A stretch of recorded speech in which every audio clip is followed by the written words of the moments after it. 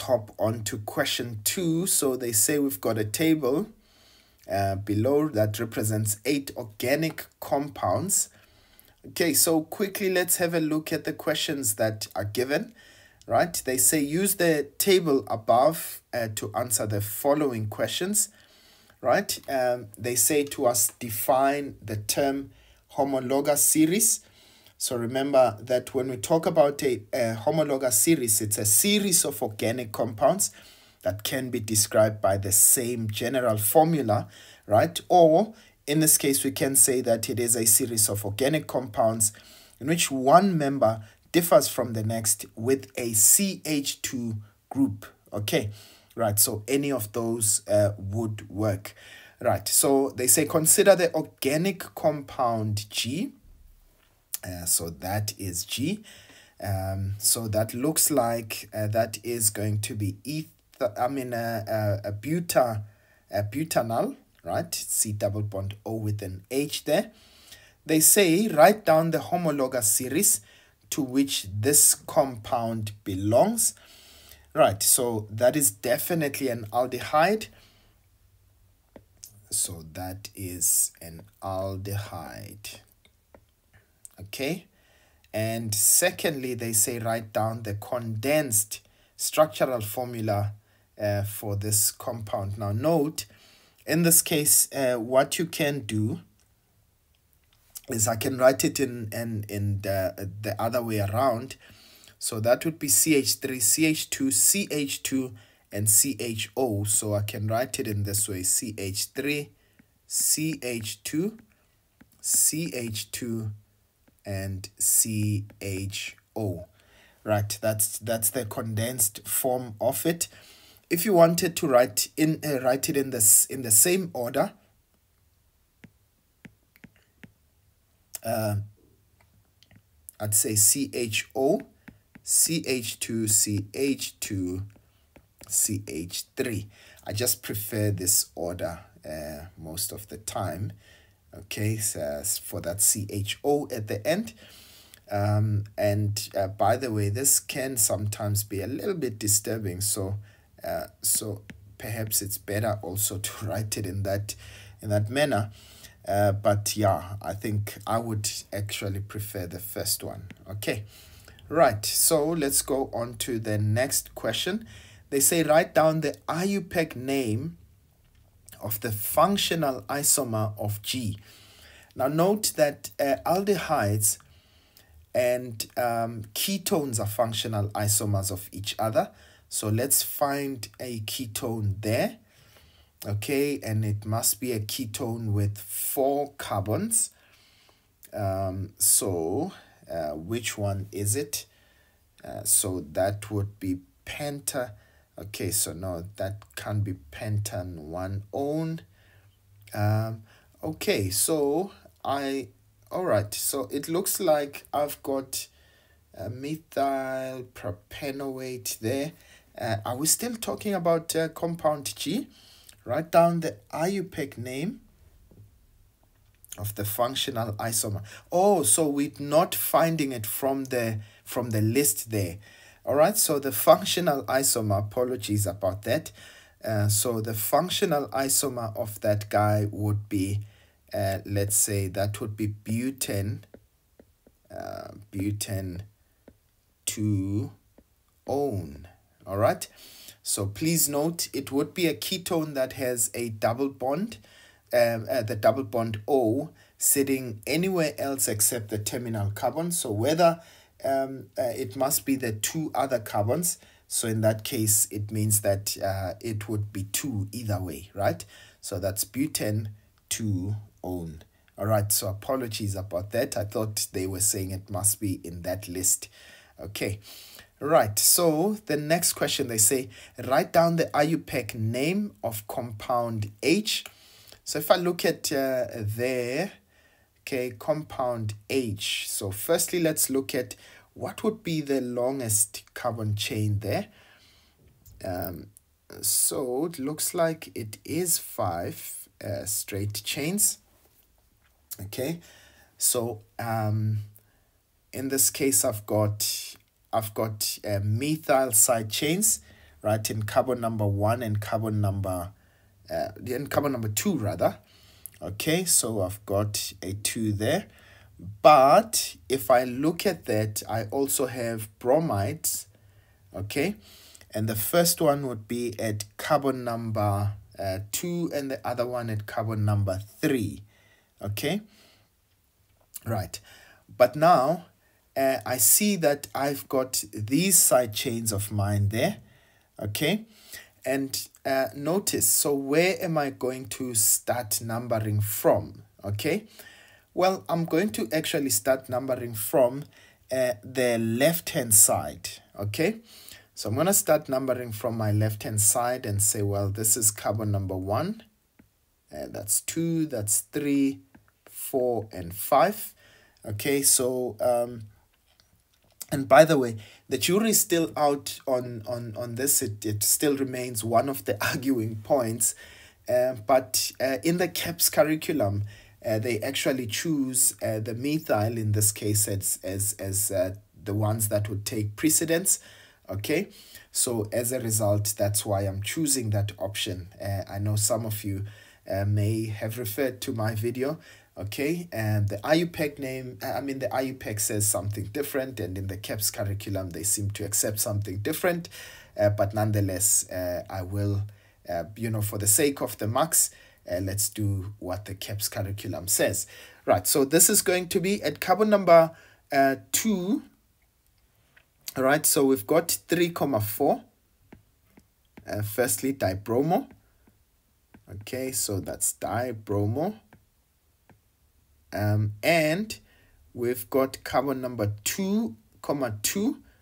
All right, that's dimethyl. So that would be 2,2 dimethyl. Okay, and finally we've got pent there. So that would be pentane. Sorry, I can't fit all of that in one line.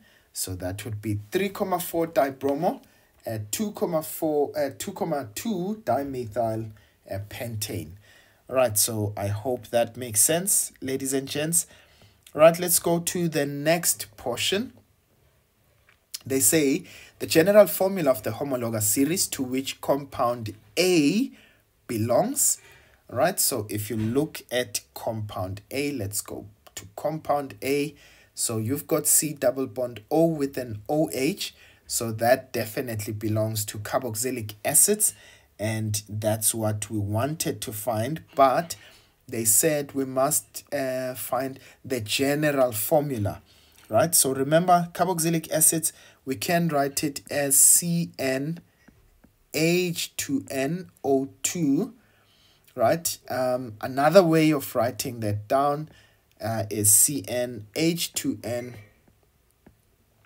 plus 1, and you've got COOH. You can refer to my videos on organic chemistry and you'll see that's exactly what we apply there. Right, on the next one, they say write down the letters of the compounds that represents. Right, so firstly, they say the positional isomer, the positional isomers rather. Okay,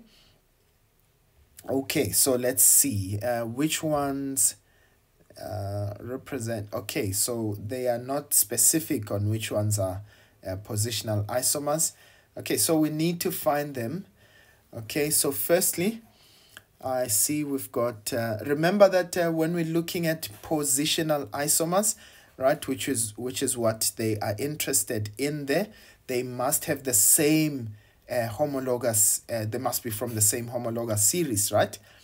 Okay, so let's see, positional isomers, I've got butane 2 all there. Do I have anyone that is an alcohol? No. Well, yeah, that's not a positional isomer. So if I look at it, I've got pentane 2 on. Let's see, do we have another ketone there? Okay, let's see. I do have a ketone. This is definitely a ketone. Okay, it's got a C double bond O. and it's got 5 carbons. Yeah, it looks like it's C and D, right? So C and D are positional isomers. This would have, now note, this would have the double bond O at carbon number 3, right? So whereas the other one had at carbon number 2. So definitely C and D are positional isomers of each other. Okay, I don't suppose that there are any others. No. All right. Okay. Right. It looks like C and D is our only option. Right. And then they say the letter that represents an ester. Okay. So which one is our ester there? So definitely F is an ester. We don't have any other ester. So we've got F as the one there. Right. They say consider the organic compound B. So let's go to compound B. Okay. So we've got 2-methyl butane-2-ol. All right. Okay. So 2-methyl butane-2-ol. They say to us write down the structural formula. So please remember, ladies and gents, 2-methyl butane-2-ol. That means that I'm going to start with the parent chain. So that's but. Okay. So at carbon number 2, I've got an ol, which is OH. But at carbon number 2, I also have a methyl, right?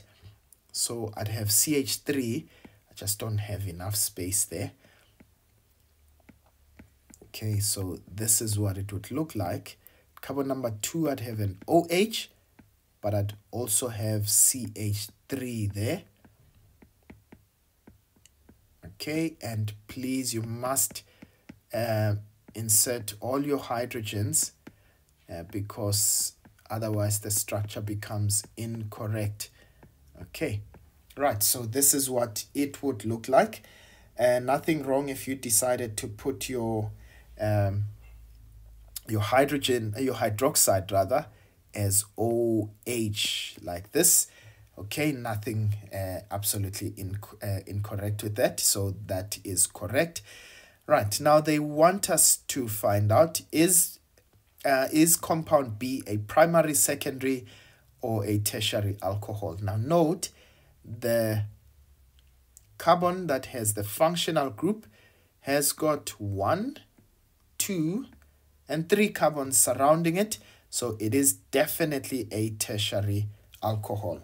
Right, and then finally, before we get to the last question, they say explain the answer to 2.5.2. Well, I've just said it just now, right? So there are 3 carbons that are bonded to the carbon atom, which has the hydroxide ion. Okay, right, so that is how you're going to explain that part. All right, now let's go on to the calculation. They say hydrocarbons are the principal constituents of petroleum and natural gas, right? A hydrocarbon consists of 81.82 carbon, 18.18 hydrogen, and they want us to calculate the empirical formula of this hydrocarbon. All right, now please, I want you to note, ladies and gents, so what I usually do, I'll just write that as a table. Okay, so I know it is a hydrocarbon, so that means we've got carbon, we've got hydrogen, right? So we first convert the percentages into mass, okay? So what I'm going to do there is that this represents 81.82 grams, okay? And 18.18 grams, right?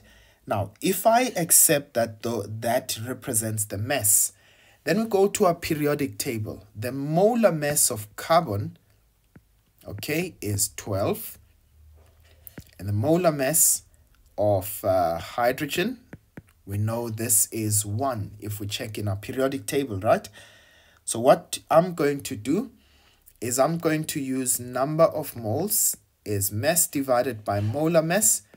So that's 81.82 divided by, for carbon, that is 12.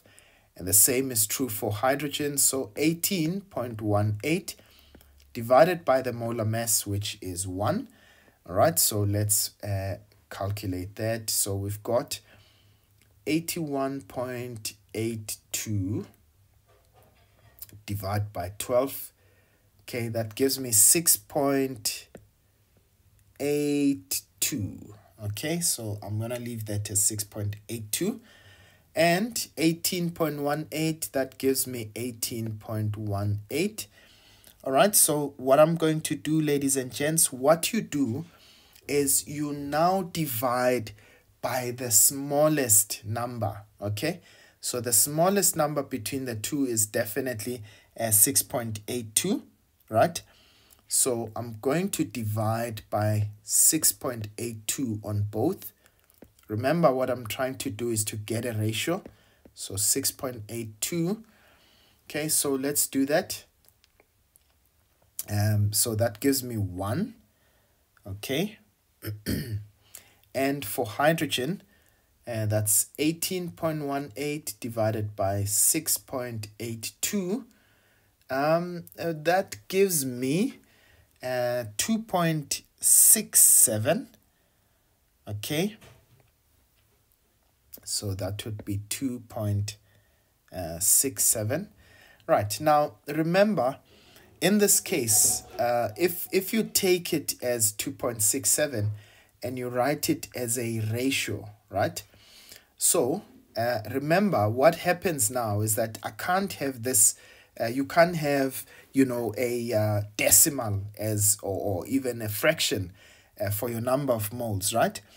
So what we then need to do, if we express it as a ratio, so this is going to be 2 and 2 over 3, right? Or in this case now, that's 2 and 2 over 3. That's 2.67, right? But now, what can I do? Let's write it as a fraction. So that means that, remember, as a fraction, that's 3 times 2, which is 6. So that's 3 times 2, which is 6, plus 2, which gives me 8. So this is 8 over 3. Now, ladies and gents, to make that, it must not be a fraction, which means I need to multiply both by the LCD. So I multiply that by 3, but what I do on the one, I have to do on the other, right? So I'll have carbon, which is 3, and of course that cancels with that, and so hydrogen would be 8. So which means the empirical formula of my hydrocarbon should be C3H8. All right, so that is how we are going to get to that answer. I hope that makes sense, ladies and gents. Right, we're going to move on to question 3.